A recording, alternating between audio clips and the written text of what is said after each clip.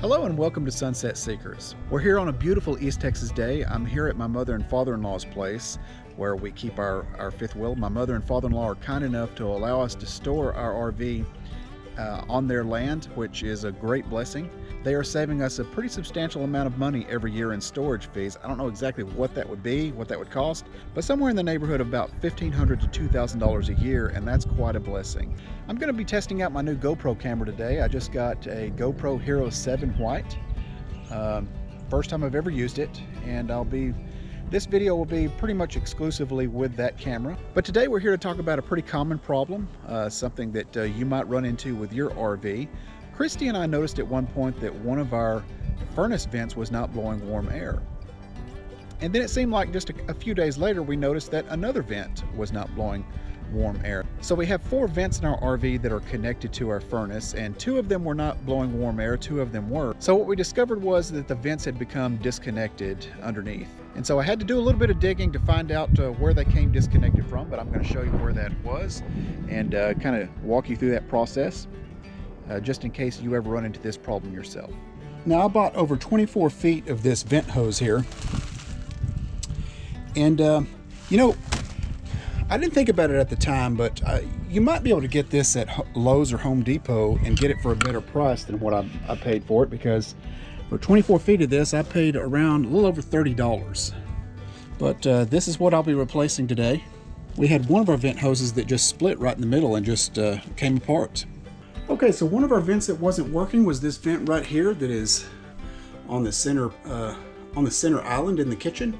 And this particular vent right here just came undone underneath. Whereas with this one here in the bedroom, the vent hose actually split apart. We had one in the bathroom that was working, and we had this one here on the steps that was working. That vent was working okay.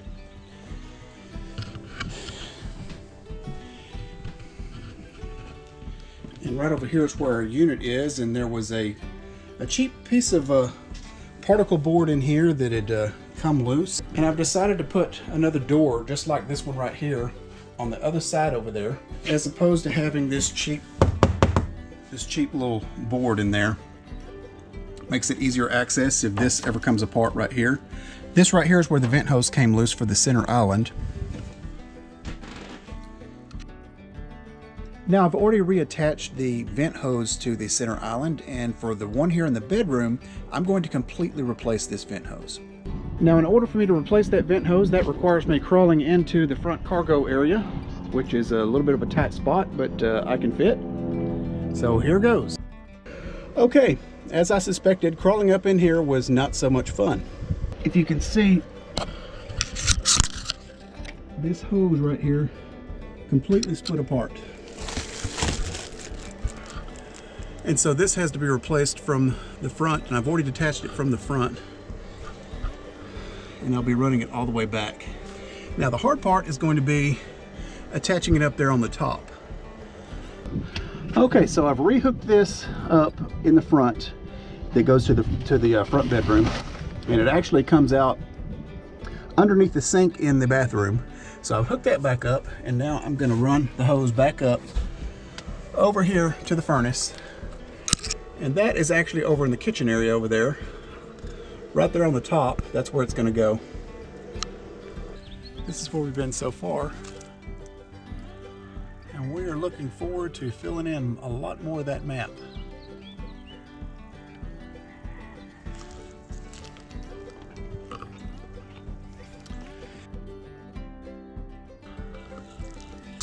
You know about your weather strip maintenance, right? You get that spray, that almost like putting whipped cream on there, but it's spray. You go down each one of them.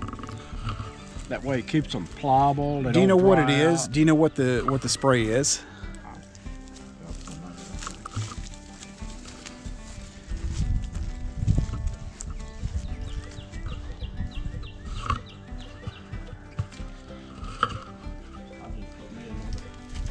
Oh, that's cool. I had to put a new mount on because my other mount broke. So I put a new mount, and then I got a new cover because my other cover had all disintegrated. How much did that mount cost you? It's only $49, I think. I mean, a whole whole setup is about $75. Love the flag. Southern RV one on there, like that sticker over there. Yeah. I finally got that off. America.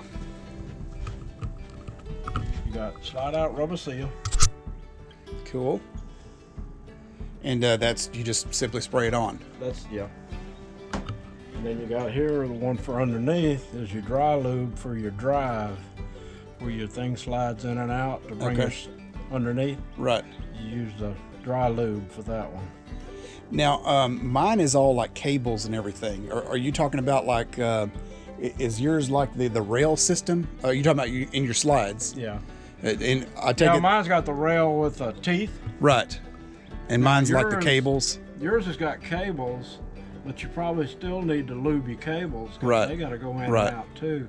There should be, even though there's a cable, there should be a rod that it slides on. Now your cables is just your mechanism to take it in and out, but there should be a rod or something under there to slide on.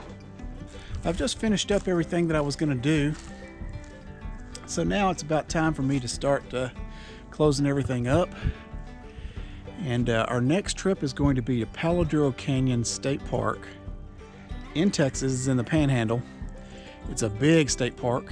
Christy and I are going to be there for a week. We're really looking forward to it. The last week-long trip that we took was to Fall Creek Falls State Park in Tennessee. That was a beautiful state park, and if you haven't seen that video, go ahead and check that out. The video that will give you an idea of what the state park looks like is about 8 minutes long.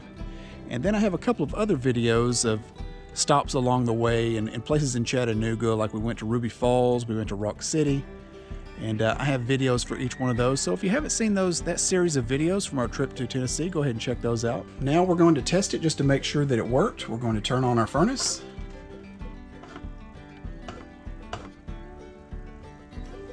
And wait for it to kick on, which it'll take a little while before it finally kicks on. And that was faster than I thought it was going to be. And now we'll go down here. And I can definitely feel air coming out of there, so that's a good sign. And now let's go on up to the front bedroom and see what progress we made here. And that's really good. I can feel a lot of air blowing through there. So, mission accomplished. Okay, so this is a problem that you can fix yourself instead of taking it down to the dealership. And we all know that there's no telling when you'll get your rig back from the dealership, because most dealerships these days are so inundated and overrun with work orders and different trailers that they're working on at any given time that they're liable to have your travel trailer or your fifth wheel for at least a couple of weeks. Whereas this is something that you can do yourself, and it's very simple. So if you notice that problem, that your furnace vents are not blowing warm air, then most likely you will have to climb up in the cargo area in the front of the fifth wheel, take out the panel board to access those vent hoses. But chances are more than likely that you'll notice one that has either come loose or one that, like I had, that kind of split in two. And it's a good idea to reroute them as best you can to kind of make sure that they're not weighted down by any of the other water hoses or anything, or water lines like I found in my rig, and that will make the vent hose last a little bit longer. But we want to thank you for watching this video, and if you found this video to be useful, please give us a like and leave a comment below. And if you're not a subscriber, please hit that subscribe button.